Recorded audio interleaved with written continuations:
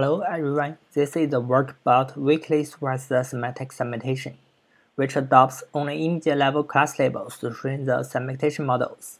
Previous approaches usually adopt the class agitation map to estimate the object pseudo-masks from immediate labels, but it suffers from incomplete paths. We propose that this is because the CAN-based methods only concern the discrimination between different classes. However, to generate masks, we need to separate pixels sharing the same class labels into the foreground and background.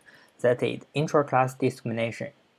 To this end, we propose an intra-class discriminator to set the boundary between the foreground and the background pixels for each class.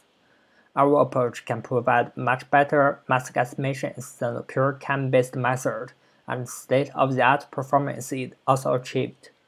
Please see the paper for more details if you are interested in this work. Thank you.